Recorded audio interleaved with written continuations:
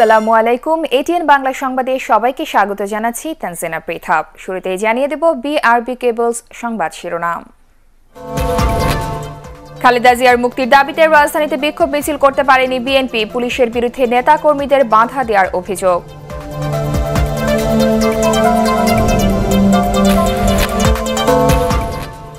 অপরাধ স্বীকার করলে খালেদা জিয়ার প্যারোলে মুক্তির বিষয়টি বিবেচনা করা যেতে পারে বললেন তথ্যমন্ত্রী।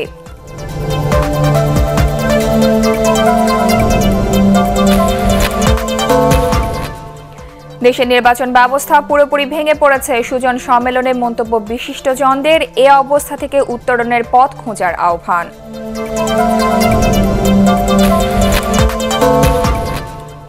হজ ক্যাম্পে কোয়ারেন্টাইনে থাকা চীন ফেরত ৩১২ জন রাতে বাড়ি ফিরে যেতে পারবেন, জানালো IEDCR।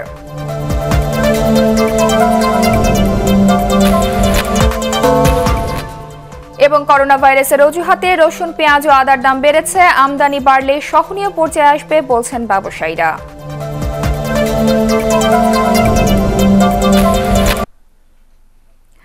শুনছিলেন বিআরবি কেবলস সংবাদ শিরোনাম। সংবাদে এছাড়াও থাকছে তরুণ প্রজন্মকে বইয়ের প্রতি আগ্রহী হওয়ার আহ্বান ডক্টর মাহফুজুর রহমানের।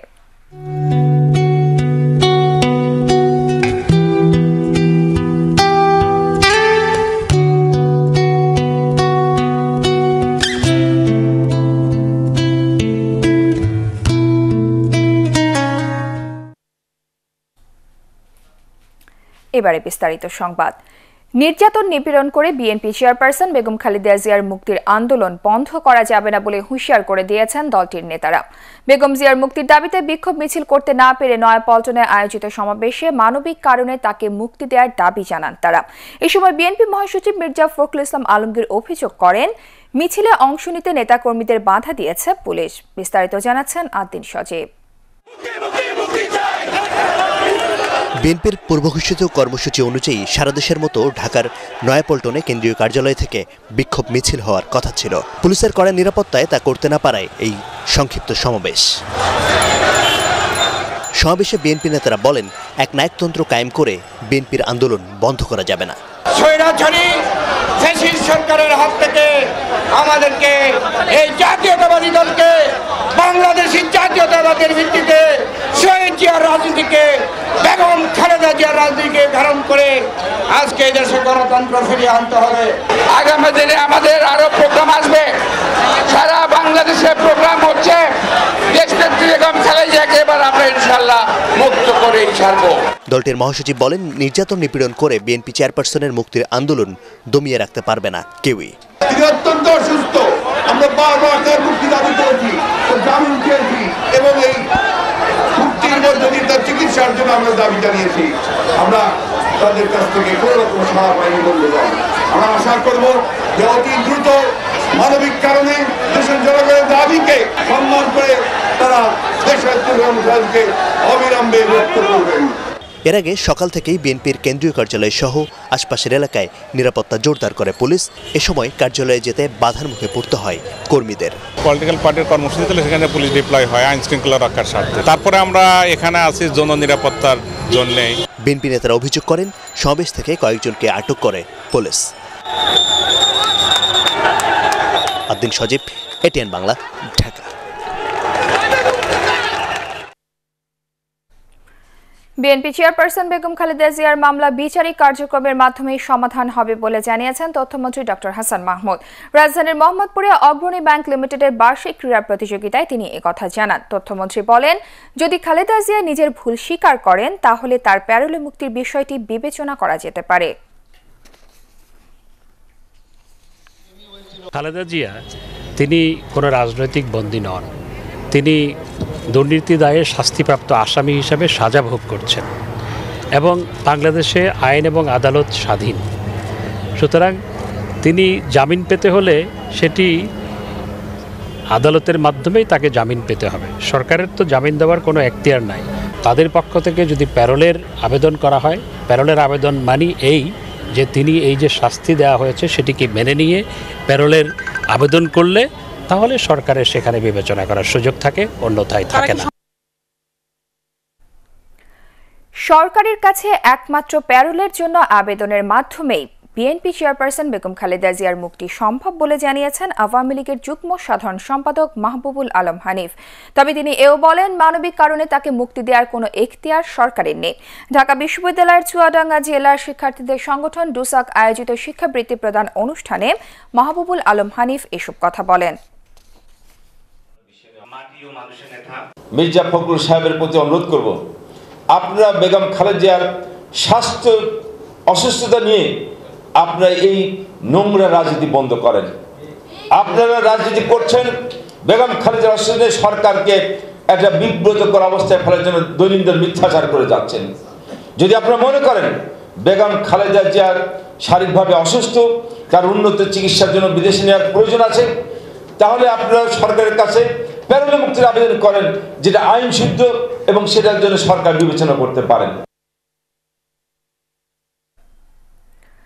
দেশের নির্বাচন ব্যবস্থা পুরোপুরি ভেঙে পড়েছে বলে মন্তব্য করেছেন বিশিষ্টজনরা। রাজধানীর ডিপ্লোমা ইঞ্জিনিয়ার্স ইনস্টিটিউট মিলনায়তনে সুশাসনের জন্য নাগরিক সুজনের জাতীয় সম্মেলনে তারা অভিযোগ করেন, নির্বাচনের নামে নাগরিক অধিকার কেড়ে নেওয়া হচ্ছে। এই অবস্থা থেকে উত্তরণের পথ খোঁজার আহ্বান জানান তারা। হুমায়ুন চিশতির রিপোর্ট।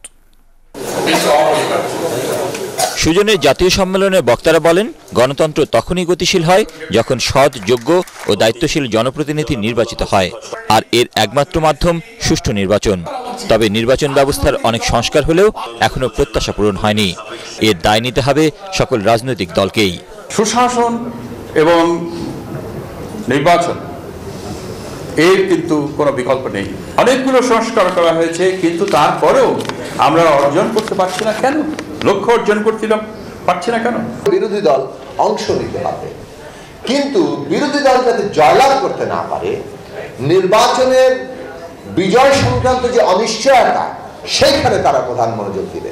বক্তারা বলেন, নির্বাচন গ্রহণযোগ্য না হলে গণতান্ত্রিক ব্যবস্থা অকার্যকর হয়ে পড়ে। বিপর্যস্ত হয়ে পড়া নির্বাচন ব্যবস্থা থেকে উত্তরণের পথ খোঁজার আহ্বান জানান তারা। ভবিষ্যতে আমরা সুষ্ঠু নিরপেক্ষ নির্বাচন দেখব কিনা সেভাবে সন্দেহ আছে। সুষ্ঠু নিরপেক্ষ নির্বাচন, সেই ব্যবস্থা আমরা ফিরে আনতে পারি। আমরা সবাইয়ের জন্য যে যত বেশি প্রয়োজন আমরা আন্দোলন করব। আমাদেরকে সক্রিয় হতে হবে, অ্যাক্টিভিস্ট তৈরি করতে হবে, আমাদের সরকারকে উন্মুক্ত করতে হবে, ওপেন গভর্নেন্স। সুজন এক দফা রাজনৈতিক কর্মসূচি নিয়ে এগিয়ে আসুক, এবং সেটি হলো যাতে দেশে সুষ্ঠু নির্বাচন অনুষ্ঠিত হয়। দেশের রাজনৈতিক সংস্কারে নির্বাচন পদ্ধতি, নিরপেক্ষ নির্বাচন কমিশন, রাজনৈতিক সংস্কৃতির পরিবর্তন সহ 20 দফা প্রস্তাব দেওয়া হয় জাতীয় সম্মেলন থেকে। হুমায়ুন চিশতি, ATN বাংলা, ঢাকা। আওয়ামী লীগের সংসদীয় বোর্ড ও স্থানীয় সরকার মনোনয়ন বোর্ডের যৌথ সভা শুরু হয়েছে। গণভবনে প্রধানমন্ত্রী শেখ হাসিনার সভাপতিত্বে এই সভা অনুষ্ঠিত হচ্ছে। সভায় 5টি সংসদীয় আসনের উপনির্বাচনে সংসদ সদস্য প্রার্থী এবং চট্টগ্রাম সিটি কর্পোরেশনের মেয়র ও কাউন্সিলর পদে চূড়ান্ত মনোনয়ন দেওয়া হবে। উপনির্বাচন অনুষ্ঠিত হতে যাওয়া সংসদীয় আসনগুলো হল বাগেরহাট 4, যশোর 6, গাইবান্ধা 3, ঢাকা 10 এবং বগুড়া 1। পরিপাকতন্ত্র, লিভার ও অগ্ন্যাশয় রোগের চিকিৎসা সেবা বাড়ানোর জন্য চিকিৎসকদের উন্নত প্রশিক্ষণ এবং গবেষণার উপর জোর দিয়েছেন প্রধানমন্ত্রী শেখ হাসিনা। গ্যাস্ট্রোএন্টারোলজি সোসাইটির প্রতিনিধি দলের সদস্যরা গণভবনে প্রধানমন্ত্রীর সাথে সাক্ষাৎ করতে গেলে তিনি একথা বলেন। বাংলাদেশ গ্যাস্ট্রোএন্টারোলজি সোসাইটির প্রতিনিধি দলের সাথে ব্রিটিশ সোসাইটি অফ গ্যাস্ট্রোএন্টারোলজির সভাপতি ডাক্তার ক্যাথরিন এডওয়ার্ড সহ বিশ্বের কয়েকজন প্রথিতযশা বিশেষজ্ঞ এ সময় উপস্থিত ছিলেন। প্রধানমন্ত্রী ব্রিটিশ সোসাইটি অফ গ্যাস্ট্রোএন্টারোলজিকে এদেশের জনগণের চিকিৎসা সেবা উন্নত করতে সহায়তা দেওয়ায় ধন্যবাদ জানান। একই সাথে এই সেবা অব্যাহত রাখার আহ্বান জানান তিনি।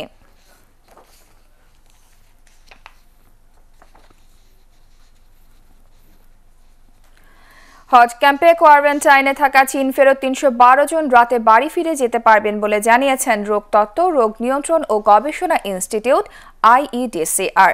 সর্বশেষ স্বাস্থ্য পরীক্ষা শেষে রাজধানীর মহাখালীতে সংবাদ সম্মেলনে IEDCR এর পরিচালক মির্জাদি সাবরিনা ফ্লোরা বলেন, হজ ক্যাম্পে 14 দিন পর্যবেক্ষণে থাকার পর কেউ করোনা ভাইরাসে আক্রান্ত হয়নি তা নিশ্চিত হওয়ার পর ছাড়পত্র দেওয়া হবে। তবে যারা বাড়ি ফিরে যাবে তাদের নিয়ে কোনো ধরনের আতঙ্কিত না হওয়ার পরামর্শ দেন তিনি। এ সময় তিনি বলেন, করোনা আক্রান্ত সন্দেহে দেশে এ পর্যন্ত 62 জনের নমুনা সংগ্রহ করা হয়েছে। তবে কারোরই শরীরে এমন ভাইরাসের উপস্থিতি পাওয়া যায়নি। 312 জনের পরিচয় গণমাধ্যমে প্রকাশের ক্ষেত্রে সংবেদনশীল হওয়ারও পরামর্শ দেন IEDCR এর পরিচালক। তাদের সাথে মেলামেশার ক্ষেত্রে কোনো রকমের বিধিনিষেধ কিন্তু নেই। তারা আমাদের মতনই একজন, এবং আমরা যখন তারা ওই কোয়ারেন্টাইন শেষ করে আসবেন, আমরা তাদের সাথে উইদাউট মাস্ক কথা বলবো। তো সেটাও মনে হয় যে একটা মেসেজ হবে সবার জন্য, যে তাদের থেকে আতঙ্কিত হওয়ার কিছু নেই। কেউ যদি ব্যক্তিগতভাবে হতে চান এটা তার পছন্দ, কিন্তু যতক্ষণ পর্যন্ত কোয়ারেন্টাইনে তারা আমাদের কেয়ার অফে আছে ততদিন পর্যন্ত কিন্তু আমরা তাদের আইডেন্টিটি যাতে ডিসক্লোজ না হয় সেই বিষয়টা আমাদেরকে দেখতে হবে।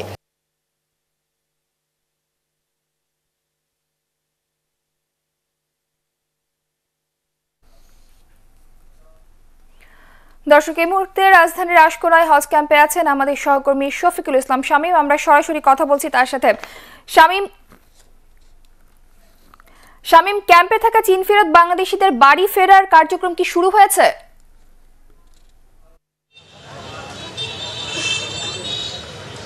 পৃথা, আপনারা আসলে জানেন যে আজকে বিকেল থেকে যে চূড়ান্ত স্বাস্থ্য পরীক্ষা কোয়ারেন্টাইনে থাকা 312 জন বাংলাদেশির, তারা কিন্তু এখনো ভিতরেই আছেন এবং তাদের যে চূড়ান্ত স্বাস্থ্য পরীক্ষা সেটি আসলে চলমান রয়েছে। এবং কিছুক্ষণ আগেও আমরা লক্ষ্য করেছি যে এখানে স্বাস্থ্য অধিদপ্তরের বেশ কিছু গাড়ি ভিতরে প্রবেশ করেছে। পাশাপাশি বাংলাদেশ সেনাবাহিনী, আপনারা জানেন যে শুরুর থেকেই কিন্তু বাংলাদেশ সেনাবাহিনীকে দায়িত্ব দেওয়া হয়েছে এখানে যারা কোয়ারেন্টাইনে ছিল তাদেরকে তত্ত্বাবধানের জন্য, এবং এখানে নিয়মিতই যে তাদের যে স্বাস্থ্য পরীক্ষার বিষয়টি, সেই স্বাস্থ্য পরীক্ষাও কিন্তু চলমান রয়েছে। এবং আজকে সেই চূড়ান্ত স্বাস্থ্য পরীক্ষার পরেই মূলত তাদেরকে ছেড়ে দেওয়া হবে। এবং কিছুক্ষণ আগে আমরা কথা বলেছিলাম কয়েকজন অভিভাবকের সাথে, কারণ এখানে যারা রয়েছেন অধিকাংশই হচ্ছে স্টুডেন্ট, তারা চায়নার বিভিন্ন বিশ্ববিদ্যালয়ে অধ্যয়নরত রয়েছে এবং উহান প্রদেশেও অনেকে ছিলেন। তো তারাও কিন্তু আসলে আত্মীয় স্বজন যারা এসছেন অনেকে তাদের নিতে, তো তারা কিন্তু আনন্দ প্রকাশ করেছেন যে তারা এখন নিশ্চিত, যেহেতু তাদের কোনো আর শঙ্কা নেই, তারা শঙ্কা মুক্ত। এর জন্য সরকারকে তারা ধন্যবাদ জানিয়েছেন। পাশাপাশি এখানকার যে ব্যবস্থাপনা সেটিরও কিন্তু তারা ধন্যবাদ জানিয়েছেন। একটি বিষয় হচ্ছে যে এখানে আমরা 1 ফেব্রুয়ারি যখন এসছিল তখন কিন্তু অনেকের সংখ্যা ছিল এবং অনেকে অসুস্থ হয়ে পড়েছিল দীর্ঘ জার্নির পরে, কিন্তু এখন সেই সংখ্যাটি একেবারেই কেটে গেছে। এবং কিছুক্ষণ আগে আমরা জানতে পেরেছি যে এখানে কিন্তু তাদের ডিনারের ব্যবস্থা আছে এবং তাদেরকে ডিনারের পরেই মূলত এখানে তাদেরকে ছেড়ে দেওয়া হবে। তবে 312 জনকে আজকে রাতের মধ্যে হয়তো যাওয়া সম্ভব হবে না অনেকের, কারণ অনেকেই দূরে রয়েছে, তারা হয়তো বা আগামীকালকে নাগাদ যেতে পারে। তবে একটি বিষয় হচ্ছে যে এখানে সব মিলিয়ে বলা চলে যে হয়তো কিছুক্ষণের মধ্যে কয়েকজনকে ছেড়ে দেওয়া হবে। তো এই ছিল আমার কাছে আশকোনা থেকে সবশেষ পরিস্থিতি। শামীম, আপনাকে ধন্যবাদ। দর্শক, আশকোনা হজ ক্যাম্প থেকে কোয়ারেন্টাইনে থাকা চীন ফেরত 312 জন বাংলাদেশিদের বাড়ি ফেরার সবশেষ খবরাখবর জানাচ্ছিলেন সহকর্মী শফিকুল ইসলাম শামীম।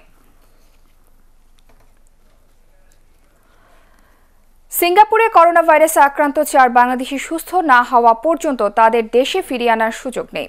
সিঙ্গাপুর সরকারের তত্ত্বাবধানে তাদের চিকিৎসা চলছে বলে জানিয়েছেন পররাষ্ট্র সচিব মাসুদ বিন মোমেন। সাভারের BCS 85 ফোরামের বার্ষিক সম্মেলন শেষে তিনি এসব কথা জানান। পররাষ্ট্র সচিব বলেন, করোনা ভাইরাস নিয়ে দুশ্চিন্তার অন্যতম কারণ হল বাংলাদেশি অনেক ছাত্রছাত্রী এখনও চীনে রয়েছেন। সিঙ্গাপুরের সরকারের নিয়ন্ত্রণে তারা আছেন, সুতরাং সুস্থ না হওয়া পর্যন্ত তাদেরকে দেশে ফিরিয়ে আনার কোনো সুযোগ নাই। কোনো ভ্যাকসিন বা এটাকে কিওর করার মতো এখনো কোনো কিছু আবিষ্কার বা কিছু করা যায় নাই। সুতরাং তারা সুস্থ হলে তারা যদি দেশে আসতে চায় তখন তো আনাই হবে। করোনা ভাইরাসের অজুহাতে দাম বেড়েছে রসুন, পেঁয়াজ এবং আদার। টিসিবির তথ্য অনুযায়ী 1 মাসের ব্যবধানে আমদানি ভেদে কেজি প্রতি রসুনের দাম বেড়েছে শতকরা প্রায় 45%।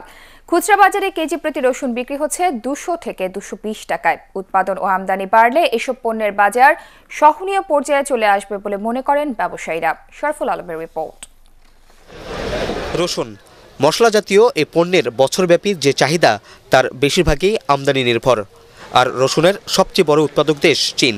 ট্যারিফ কমিশনের তথ্য অনুযায়ী প্রতি বছর চীন থেকে প্রায় 95% রসুন আমদানি করা হয়। চীনে করোনা ভাইরাস আর দেশে আবহাওয়া ও উৎপাদন কম হওয়ায় দাম বাড়ছে এই পণ্যের। মজুত পণ্যের বাড়তি দাম ও পরিবহন ব্যয়ও এর জন্য দায়ী অভিযোগ ব্যবসায়ীদের। রসুন দামটা আগে ছিল 130 টাকা কেজি পাইকারি রেট, এখন বর্তমানে আছে 180 থেকে 85 টাকা।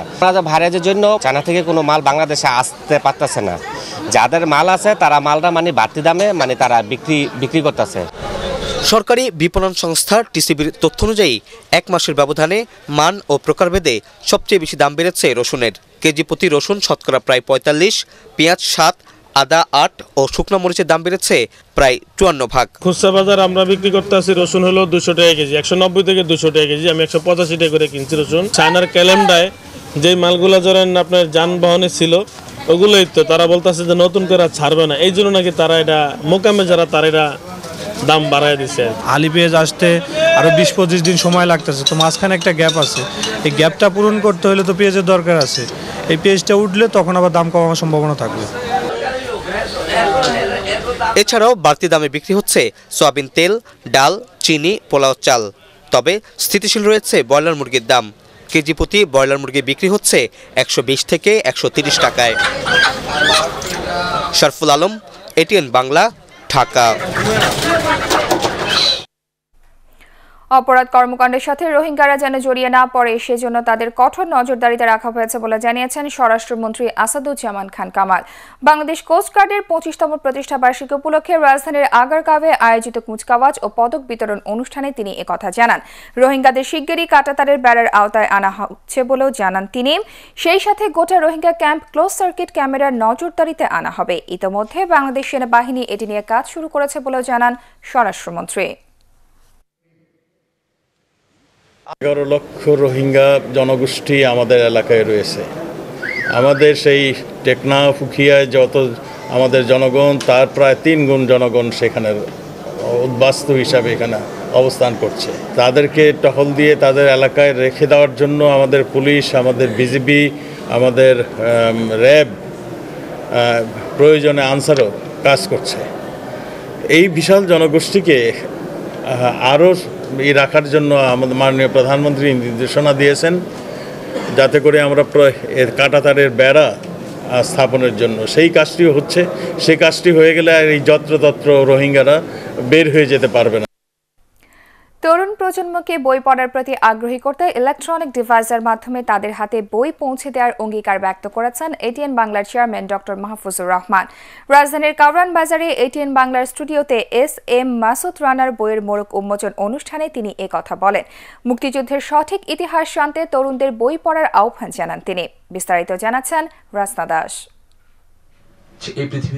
তরুণ লেখক SM মাসুদ রানার মুক্তিযুদ্ধের কিশোর উপন্যাস মেঘের মোড়ক উন্মোচন করে ATN বাংলার চেয়ারম্যান ডক্টর মাহফুজুর রহমান বলেন, ATN বাংলা শুরু থেকেই প্রতিভাবান লেখক ও শিল্পীদের সুযোগ করে দিয়েছে এবং ভবিষ্যতেও এই সুযোগ অব্যাহত থাকবে বলে জানান তিনি। এই ভাষা আন্দোলনের মাসে তরুণদের বই পড়ে দেশের সঠিক ইতিহাস জানারও আহ্বান জানান তিনি। আমাদের পরবর্তী জেনারেশনের ছেলে মেয়েদের যদি আমি বই সম্পর্কে যদি উদ্বুদ্ধ করতে চাই, তাহলে আমাদের এগুলি ইন্টারনেটের মাধ্যমে দিতে হবে। ইন্টারনেটে থাকলে তারা হয়তো যখন খুঁজবে, তারা পড়ার ইচ্ছা থাকলে তখন দেখবে, ওখান থেকে পড়বে। কেউ এখন আর বই পড়ে না। সুতরাং এদেরকে উদ্বুদ্ধ করতে হলে এইটাই একটা বড় উত্তম পন্থা, এটা আমাদের করা উচিত। এবং আমার মনে হয় আমরা এই পুরাতন বাংলাদেশের পুরাতন চ্যানেল হিসেবে এই কাজটি আমরা করতে পারি। সে 5টি বই লিখছে, 65টি বই তার হাতে ছিল, সেদিনকার 4টি বই। তো প্রত্যেকটা খুলে দেখলাম, প্রত্যেকটা আমাকে উৎসর্গ করা। কতখানি এটা আমি বলবো, এটা আমার বিশাল প্রাপ্তি।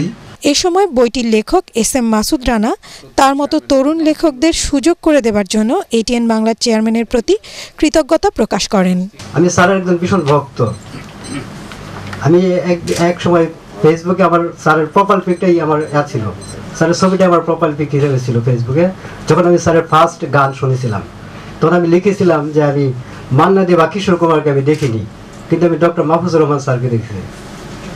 তিনি আমার দেশের রত্ন এবং আমার অহংকার। আমি আজকে সত্যি কৃতজ্ঞ স্যারের কাছে যে আজকে এত বড় ATN নিউজ এবং ATN বাংলায় আমার বইয়ের মোড়ক উন্মোচন। এ সময় debate for ডেমোক্রেসির chairman Hasan Ahmed Chowdhury কিরণ লেখকদের মুক্তিযুদ্ধের ওপর আরও বেশি বেশি বই লেখার আহ্বান জানান। এটিএন বাংলার মাধ্যমে আমরা এস এম মাসুদ রানাকে এগিয়ে যাওয়ার জন্য আমরা যে সহযোগিতা ডক্টর মাহফুজুর রহমান করতে চান সেটি পুরাটুকুই তিনি করবেন। মাসুদ রানা ভাইও নিশ্চয়ই আমাদের সাথে সম্পৃক্ত থেকে তার আরও লেখনী তিনি চালিয়ে যাবেন। যিনি লেখক তিনিও কিন্তু অনেক ক্ষেত্রে বলতে পারবেন না তিনি তার লেখনীর মধ্যে কি লিখেছেন। দিন শেষে কিন্তু আমরা মনে করি যে আমাদের এই পাঠকের গুণগত মান বাড়াতে হবে, পাঠকের যে আগ্রহ সে আগ্রহটা বাড়াতে হবে এবং সে আগ্রহ বাড়ানোর জন্য একজন লেখককে ভালো লেখা কিন্তু আমাদেরকে দিতে হবে। ভালো লেখা না দিলে কিন্তু কোনোদিনই কেউ আমাদের সেই লেখা বা সেই বই কোনোদিন পড়বে না। অনুষ্ঠানে অন্যান্যের মধ্যে এটিএন বাংলার উপদেষ্টা প্রশাসন বিক্রয় ও বিপণন মীর মোতাহার হাসান, উপদেষ্টা অনুষ্ঠান সমন্বয় ও সম্প্রচার তাশিক আহমেদ এবং উপদেষ্টা অনুষ্ঠান মোহন খান উপস্থিত ছিলেন। রাসনা দাস, এটিএন বাংলা, ঢাকা। মুজিব বর্ষ উপলক্ষে আগামী জুনের মধ্যে দেশে শতভাগ বিদ্যুতায়ন করা সম্ভব হবে বলে জানিয়েছেন বিদ্যুৎ ও জ্বালানি প্রতিমন্ত্রী নজরুল হামিদ পিপু। রাজধানীর নিকুঞ্জে পল্লী বিদ্যুতায়ন বোর্ডের মহাব্যবস্থাপক সম্মেলন উপলক্ষে আয়োজিত অনুষ্ঠানে তিনি কথা জানান। দেশের প্রান্তিক পর্যায়ে বিদ্যুতের সুফল পেতে সরকার গ্রাহক প্রতি বিদ্যুতের ব্যবহার 98 কিলোওয়াট থেকে 1000 কিলোওয়াটে উন্নীত করতে চায় বলেও জানান তিনি। বিদ্যুৎ প্রতিমন্ত্রী বলেন, সরকার শুধু বিদ্যুৎ সংযোগই দেয়নি, নিরবিচ্ছিন্ন বিদ্যুৎ দিতে কাজ করছে।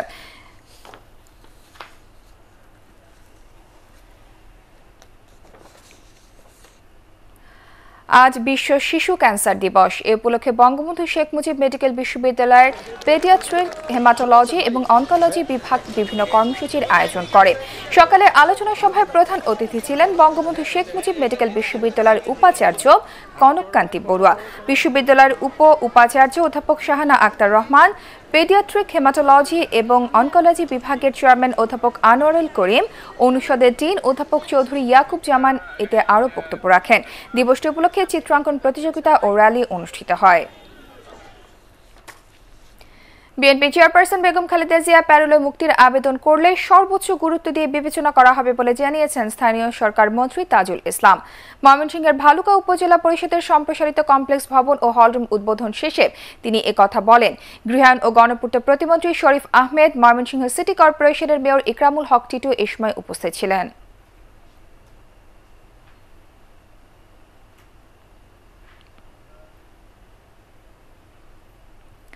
সাবমেরিন কেবলের মাধ্যমে বিদ্যুৎ পেল পদ্মা নদী বেষ্টিত শরীয়তপুরের নড়িয়ার চরআত্রা ও নোয়াপাড়া ইউনিয়নের প্রায় 1000 পরিবার। দুপুরের Char Atra Azizia school and college মাঠে বিদ্যুৎ সংযোগের উদ্বোধন করেন পানি সম্পদ উপমন্ত্রী AKM এনামুল হক শামীম। পরবর্তীতে ভেদরগঞ্জ ও জাজিরা উপজেলার কুণ্ডের চর, কাঁচিকাটা ইউনিয়ন এবং চাঁদপুরের 3টি ইউনিয়নের প্রায় 20,000 পরিবার বিদ্যুৎ সংযোগ পাবে বলেও জানান পানি সম্পদ উপমন্ত্রী। ফ্যাশন জগতের স্বর্গরাজ্য হিসেবে পরিচিত ফ্রান্সের রাজধানী প্যারিসে অনুষ্ঠিত হলো আন্তর্জাতিক টেক্সটাইল মেলা 2020। বিশ্বের 25টি দেশের 750 প্রদর্শকের সাথে বাংলাদেশের 22টি কোম্পানি এতে অংশ নেয়। এই মেলার আয়োজন করে জার্মানির ফ্রাঙ্কফুর্ট মেস। করোনা ভাইরাসের কারণে চীনের অনেক কোম্পানির রেজিস্ট্রেশন করেও মেলায় অংশ নিতে পারেনি। সরকারি সহযোগিতা পেলে মেলায় আরও ভালো করা সম্ভব বলে জানিয়েছেন বাংলাদেশি ব্যবসায়ীরা। এশিয়ার গ্রেটেস্ট ব্র্যান্ডস অ্যান্ড লিডার্স পুরস্কার পেয়েছেন এটিএন বাংলার চেয়ারম্যান ডক্টর মাহফুজুর রহমান। ব্যাংককের একটি হোটেলে আয়োজিত অনুষ্ঠানে থাইল্যান্ডে জিম্বাবুয়ের কনসাল জেনারেল ডক্টর ক্রিং সাক চেরিয়ন ওং সাক এবং ইভেন্ট স্ক্যাপের মালদ্বীপের স্থায়ী প্রতিনিধি হুদা আলী শরীফ এ পুরস্কার প্রদান করেন। ডক্টর মাহফুজুর রহমানের পক্ষে এটিএন বাংলার কলকাতা প্রতিনিধি তপন রায় এই পুরস্কার গ্রহণ করেন। ফাস্টেস্ট গ্রোয়িং লিডার 2019-20 এবং best Bengali satellite channel in Bangladesh 2019-20 হিসেবে তাকে এই পুরস্কার দেওয়া হয়। সকালে রাজধানীর কারওয়ান বাজারে এটিএন বাংলা কার্যালয়ে ডক্টর মাহফুজুর রহমানের হাতে এই পুরস্কার তুলে দেন তপন রায়। আল আরাফা ইসলামী ব্যাংক অর্থ সংবাদ।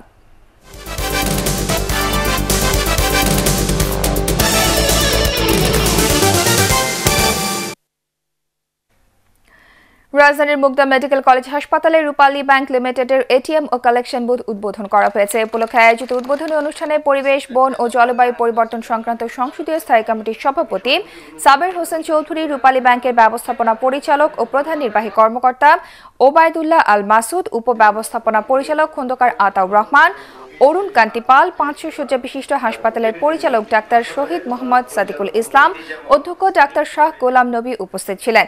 বুথের মাধ্যমে হাসপাতালের রোগীদের বিভিন্ন ফি, ডায়াগনস্টিক টেস্টের ফি সহ অন্যান্য ফি দেওয়া যাবে। রাজধানীর মিরপুর চিড়িয়াখানা রোডে অভিজাত ব্র্যান্ড শপ আর্টিসানের আউটলেটের উদ্বোধন করা হয়েছে। পুলিশের ঢাকা রেঞ্জের ডিআইজি হাবিবুর রহমান, ক্রিকেট তারকা মাহমুদুল্লাহ রিয়াদ, রুবেল হোসেন, আর্টিসান আউটফিটার্স লিমিটেডের চেয়ারম্যান অনিতা গোমেজ উদ্বোধনী অনুষ্ঠানে উপস্থিত ছিলেন। ক্রেতাদের জন্য আর্টিসানের পাশাপাশি প্রথমবারের মতো একই সাথে পাওয়া যাবে আন্তর্জাতিক ব্র্যান্ড মিনি গুড ও রকিজের পোশাক। পেইনলেস ডেলিভারির উদ্যোগ নেয় ইম্পালস হাসপাতালকে ধন্যবাদ জানিয়েছেন সমাজ কল্যাণ মন্ত্রী নুরুজ্জামান আহমেদ। রাজধানীর তেজগাঁওয়ে ইম্পালস হাসপাতাল আয়োজিত এক সেমিনারে তিনি ধন্যবাদ জানান। এ সময় মা ও শিশু স্বাস্থ্য সুরক্ষায় সরকারের নেওয়া নানা পদক্ষেপের কথাও উল্লেখ করেন তিনি। এই সেবা শুধু রাজধানী কেন্দ্রিক নয়, সারা দেশে ছড়িয়ে দেওয়ার জন্য হাসপাতাল কর্তৃপক্ষের প্রতি আহ্বান জানান সমাজ কল্যাণ মন্ত্রী। সিজারিয়ান অপারেশন উদ্বেগজনক হারে বেড়ে গেছে মন্তব্য করে অনেক সময় তা প্রসূতি মায়ের স্বাস্থ্যের জন্য হুমকি হয়ে দেখা দেয় বলে মনে করেন সেমিনারে অংশ নেওয়া চিকিৎসকরা। মিডিয়া এজেন্সি টপ অফ মাইন্ডের 1 যুগ পূর্তি আজ। এ উপলক্ষে প্রতিষ্ঠানটির অফিসে ATN Bangla chairman doctor Mahfuzur রহমানের পক্ষে ফুল দিয়ে শুভেচ্ছা জানান প্রতিষ্ঠানের উপদেষ্টা প্রশাসন, বিক্রয় ও বিপণন মীর মোতাহার হাসান। এটিএন বাংলার বিক্রয় ও বিপণন বিভাগের ঊর্ধ্বতন কর্মকর্তারা এই সময় উপস্থিত ছিলেন। দীর্ঘদিনের পথ চলায় টপ অফ মাইন্ডের পাশে থেকে সার্বিক সহযোগিতার জন্য এটিএন বাংলাকে ধন্যবাদ জানান প্রতিষ্ঠানের প্রধান নির্বাহী কর্মকর্তা জিয়াউদ্দিন আদিল।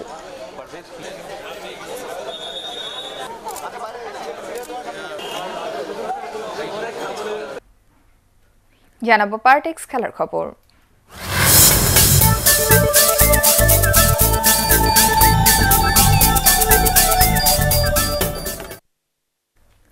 বাংলাদেশের বিপক্ষে একটি টেস্ট, 3টি ওয়ানডে ও 2টি টি20 খেলতে বিকেলে ঢাকায় এসেছে জিম্বাবুয়ে ক্রিকেট দল। আগামী 22 থেকে 26 ফেব্রুয়ারি মিরপুর শেরেবাংলা জাতীয় স্টেডিয়ামে টাইগারদের বিপক্ষে একমাত্র টেস্ট খেলবে সফরকারীরা। এরপর সিলেট আন্তর্জাতিক ক্রিকেট স্টেডিয়ামে 1, 3 ও 6 মার্চ 3 ম্যাচের ওয়ানডে সিরিজে মুখোমুখি হবে দুই দল। 9 ও 11 মার্চ ঢাকায় 2 ম্যাচের টি20 সিরিজ খেলে বাংলাদেশ সফর শেষ করবে জিম্বাবুয়ে। চ্যাম্পিয়ন্স লিগ থেকে ম্যানচেস্টার সিটিকে আগামী 2 মৌসুমের জন্য নিষিদ্ধ করেছে উয়েফা। ইংলিশ ক্লাবটির বিরুদ্ধে আর্থিক নীতিভঙ্গের প্রমাণ পাওয়ায় এই সিদ্ধান্ত নেয় তারা। এতে 2020, 2021 ও 2021-22 মৌসুমে চ্যাম্পিয়ন্স লিগে খেলতে পারবে না ম্যান সিটি।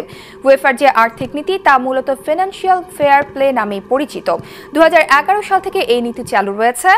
দল বদলের বাজারে কোনো দল যেন অতিরিক্ত অর্থ খরচ করতে না পারে তা দেখভাল করাই এই নীতির উদ্দেশ্য। ম্যানচেস্টার সিটি তা ভঙ্গ করেছে বলে জানিয়েছে উয়েফা। যদিও ইংলিশ ক্লাবটির পক্ষ থেকে জানানো হয়েছে খেলাধুলার সর্বোচ্চ আদালত CAS এর কাছে এই নিষেধাজ্ঞার বিরুদ্ধে আবেদন করবে তারা। বেঙ্গল গ্রুপ অব ইন্ডাস্ট্রিজের 50 বছর পূর্তি উপলক্ষে রাজধানীর উত্তরায় বেঙ্গল কর্পোরেট লিগের ফাইনাল অনুষ্ঠিত হলো। ম্যাচ শেষে চ্যাম্পিয়ন দলকে ট্রফি ও সেরা খেলোয়াড়দের মধ্যে পুরস্কার বিতরণ করা হয়। বেঙ্গল গ্রুপের chairman Morshed Alam, vice chairman Jasimuddin এই সময় অন্যান্যের মধ্যে উপস্থিত ছিলেন। সংবাদ শেষ করার আগে বিআরবি কেবলস সংবাদ শিরোনামগুলো জানিয়ে দিব আরও একবার। খালেদা জিয়ার মুক্তির দাবিতে রাজধানীতে বিক্ষোভ মিছিল করতে পারেনি বিএনপি, পুলিশের বিরুদ্ধে নেতা কর্মীদের বাধা দেওয়ার অভিযোগ।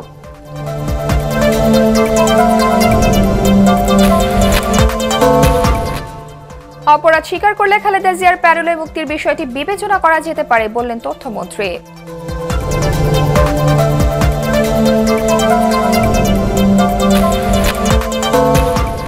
দেশের নির্বাচন ব্যবস্থা পুরোপুরি ভেঙে পড়েছে। সুজন সম্মেলনের মন্তব্য, বিশিষ্টজনদের এ অবস্থা থেকে উত্তরণের পথ খোঁজার আহ্বান।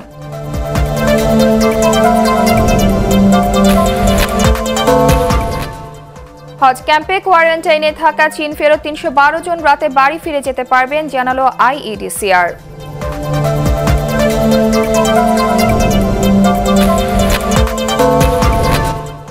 এবং করোনা ভাইরাসের অজুহাতে রসুন, পেঁয়াজ ও আদার দাম বেড়েছে। আমদানি বাড়লে সহনীয় পর্যায়ে আসবে বলছেন ব্যবসায়ীরা।